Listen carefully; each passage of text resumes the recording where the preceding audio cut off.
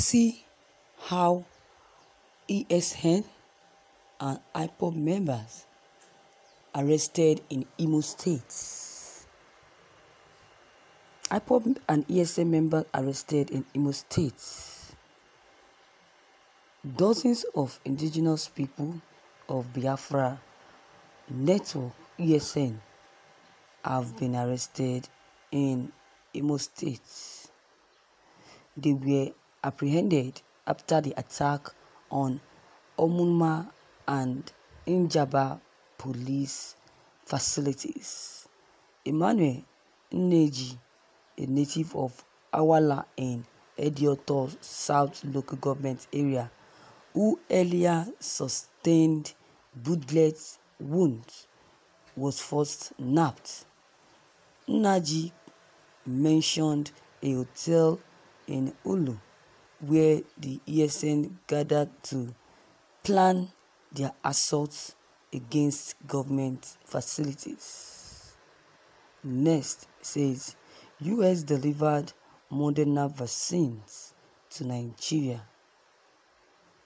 COVID-19 as US delivers 4 million doses Donava vaccine in Nigeria to combat pandemic, embassy reports. The US mission to Nigeria has stated that the 4,080 Moderna vaccines donated to Nigeria was part of President Joe Biden's commitment to combat the global COVID-19 pandemic. Ms. Kathleen Wiesgibbon, the Deputy Chief of Mission, U.S. Embassy, said that at the official handover of the vaccine at the national briefing of the Presidential Steering Committee on COVID-19 on Monday in Abuja. It is in God's hand when he speaks on Southeast changes. According to report, Governor David Umahi of Ebonyi State has hinted on the changes of the Southeast producing Nigeria's next president in 2023. David Umahi, the chairman of the Southeast Governors Forum, said that the changes of the Southeast producing Nigerian president in 2023 lies in the hands of God.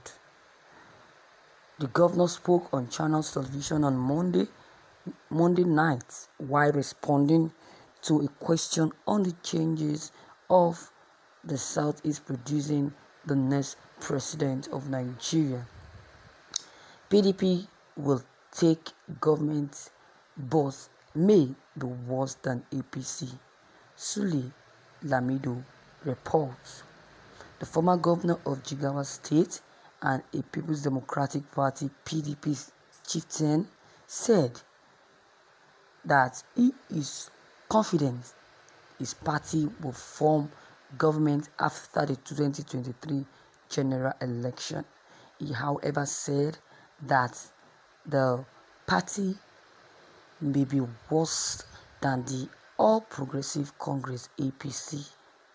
Lamido, who disclosed this in an interview with newsmen, said that the APC have proven to Nigerians to be a failed party because of its inability to fulfill all campaign promises. Federal government posts 1,800 corps members to bandits plague Nasarawa. According to report, the National Youth Service Corps (NYSC) has posted 1,800 corps members in Zamfara under the 2021 Batch B program. This is interesting. The NYSC coordinator in Zamfara, Namanam Muhammad Taru, disclosed this on Monday at the swearing-in ceremony of the corps members at the permanent orientation camp in Slayfair local government area in Ãrréstêd. Mr. Muhammadu Dara further noted that the NYSC designed its orientation course as a platform for physical and mental detained trainings of youths to face challenges of the service year and beyond. Thank you for listening to this news. Wow. According to the first headline that says Ipob members and ESN were arrested by policemen. You can imagine.